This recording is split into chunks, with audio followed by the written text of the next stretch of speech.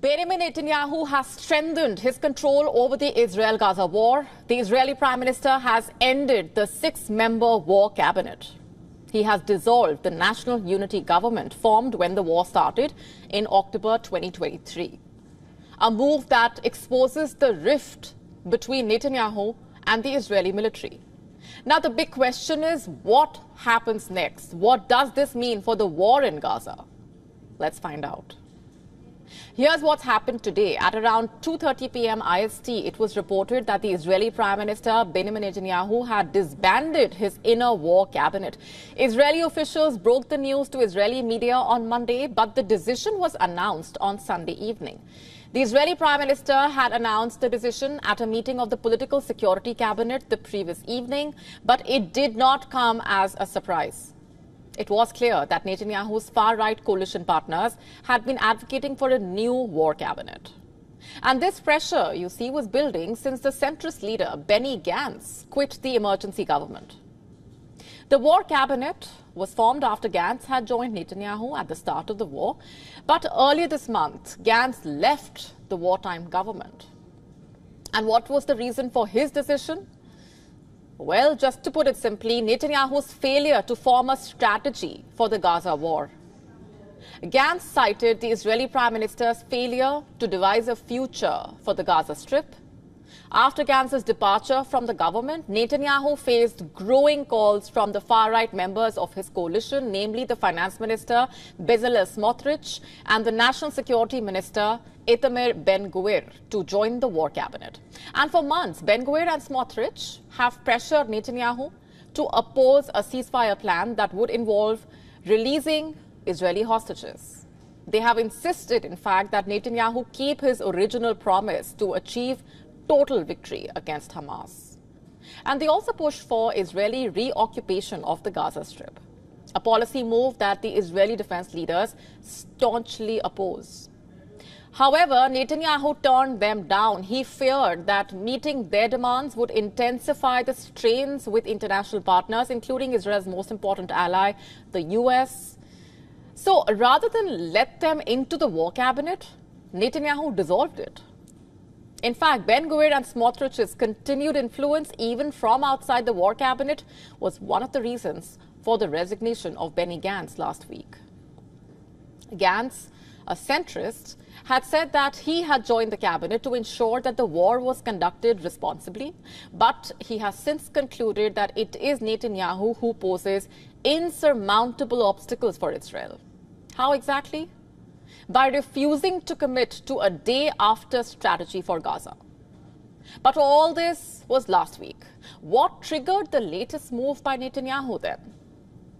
With Gantz's resignation a week ago, Netanyahu reportedly told ministers that the war cabinet was no longer necessary. It's important to note here that this move comes amid a difference of opinion between Netanyahu and senior IDF commanders. On Sunday, Netanyahu reportedly criticized plans announced by the military to hold daily tactical pauses in fighting along one of the main roads into Gaza.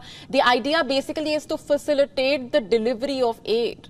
But according to the Israeli official, when Netanyahu heard the reports of an 11-hour humanitarian pause, he turned to his military secretary and said that this was unacceptable to him. On the same day, while announcing his decision to disband the war cabinet, Netanyahu stated, and I'm quoting, in order to reach the goal of eliminating the capabilities of Hamas, he had made decisions that were not always acceptable to the military echelon. He also criticized the military, saying, "We have a country with an army, not an army with a country." And Netanyahu's actions suggesting increasing confidence. His poll numbers have also improved since Gantz's departure, causing Gantz's polling to decline significantly. Opinion polls suggest that most Israelis support the government's aim of destroying Hamas. So then what does Netanyahu hope to achieve from this decision? Two things. First of all, the decision is a deliberate snub to Netanyahu's far-right allies in the coalition, including the National Security Minister Itamar Ben-Gvir, who had been eyeing a seat in the war cabinet after Gantz's departure. And now Netanyahu will make decisions in meetings with his own advisors instead of having to listen to Ben-Gvir. A new war cabinet with heavy influence enjoyed by Smotrich and Ben-Gvir would have further tested relations with allies like the US, and Netanyahu needs the support of the US. Remember, Washington is still supplying Israel with arms, and there has been little to show that Netanyahu wants to stop his war in Gaza. Secondly, and but perhaps most importantly, the move gives Netanyahu more power, more control over decision-making. When it comes to the war with Hamas in Gaza and Hezbollah in Lebanon, which then brings me to the all-important question: how will the dissolution of the war cabinet actually affect the Israel-Gaza war? Apparently, the impact will be minimal. Decision-making will reportedly shift back to the security cabinet with potential significant political ramifications.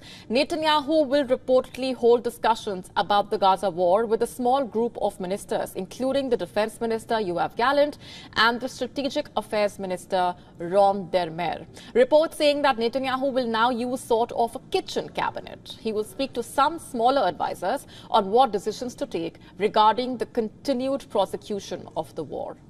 As far as the situation in Gaza is concerned, at least 37,347 Palestinians have been killed, 85,372 injured since the war started.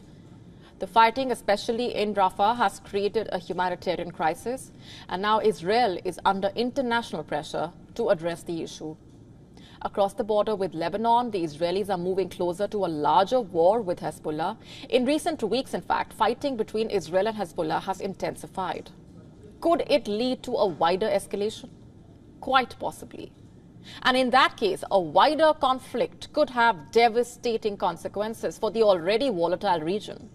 The next 24 hours will present a better picture. To stay up to speed with the latest news, download the WION app and subscribe to our YouTube channel.